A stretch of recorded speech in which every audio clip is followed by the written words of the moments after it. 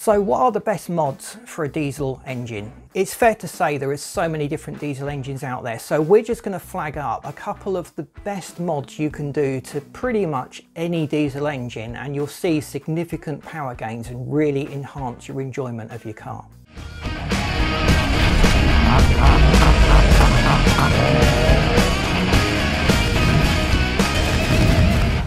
So the first most obvious mod to do to any diesel engine is to get it remapped. So the computer in the car controls the delivery of fuel. Diesel engines, they work very differently to petrol engines. A petrol engine uses a spark to start the ignition and the burn and the explosion within the cylinder, pushing the cylinder down, driving the crank, driving the wheels and putting the power onto the road. In a diesel engine, everything is squished. And as you squish something, it gets hotter and hotter and hotter.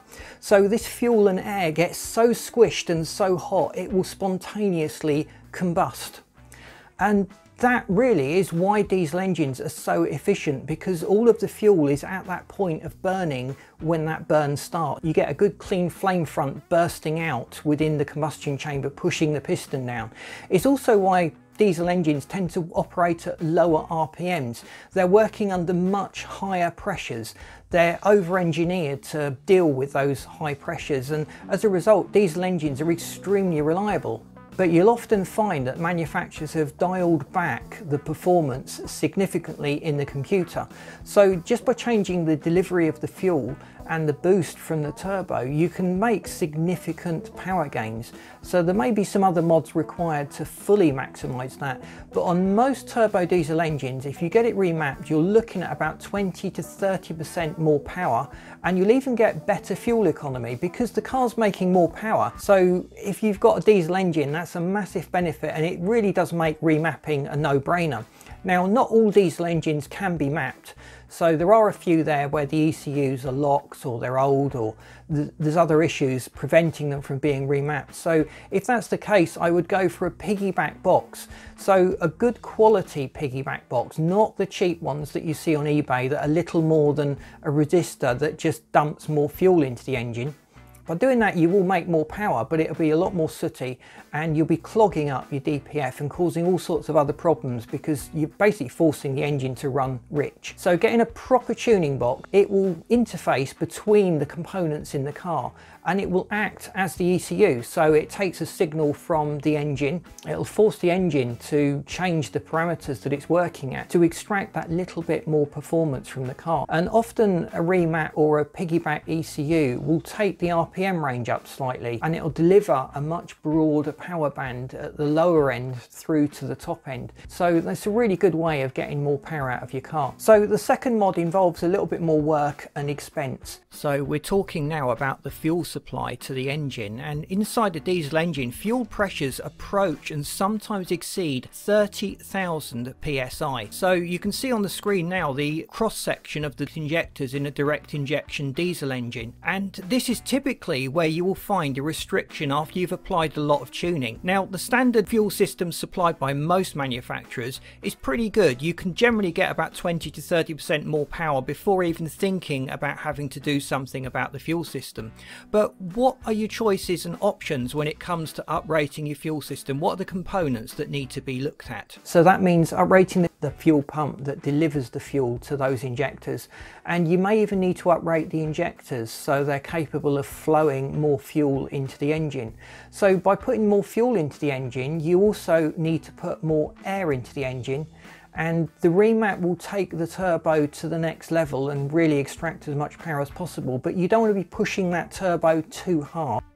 It's worth noting that turbos have safe limits. That's where they retain the factory reliability, and a lot of tuners can push well beyond those safe limits, and things work fine for a few months, but then you start to get the notorious whining and noises coming from the turbo, and then you end up having to replace the turbo itself. So rather than just hope your existing OEM turbo will hold out, it's worth investing in a decent upgrade to begin with.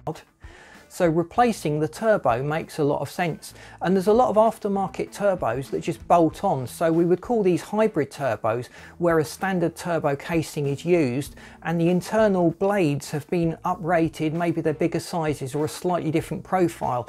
And by choosing the characteristics of those, you can change very much the nature of the engine and where the engine is producing the power. So turbo upgrades will be the next step up for tuning your diesel engine. So get it remapped last. I know I've done it in the wrong order, but most people will get the car remapped, love the extra power, and then look at the other mods that are available. So I would say, with this knowledge in mind, either get it remapped and just stick with it and live with it, and you'll have a great car, 20–30% more power. That's certainly not to be sniffed at. But getting that turbo change will take you to that next level, swapping in a hybrid or even swapping out for a higher power turbo. So companies like the Volkswagen Audi group will produce a car that offers 140 brake horsepower and 170 brake horsepower with the same 2-litre engine, and one of the biggest differences in that is the turbo they've used. So dropping a 170 turbo onto the 140, it's a straight swap in most cases. So you're just using parts that would normally have been supplied from the factory, but you're using the best performance parts you can and really extracting as much power as you can from the engine.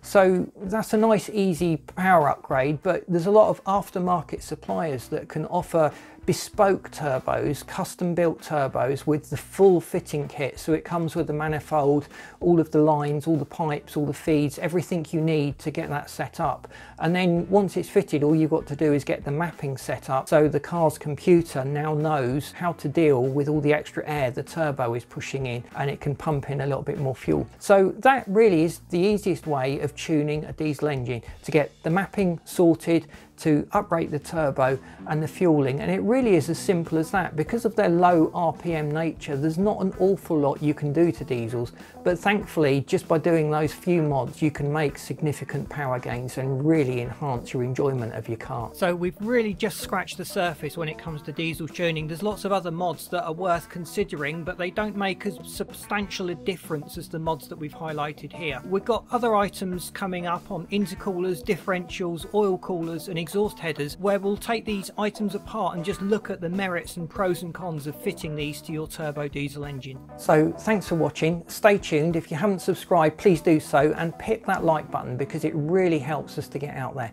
Thanks for watching, and I'll see you in the next video.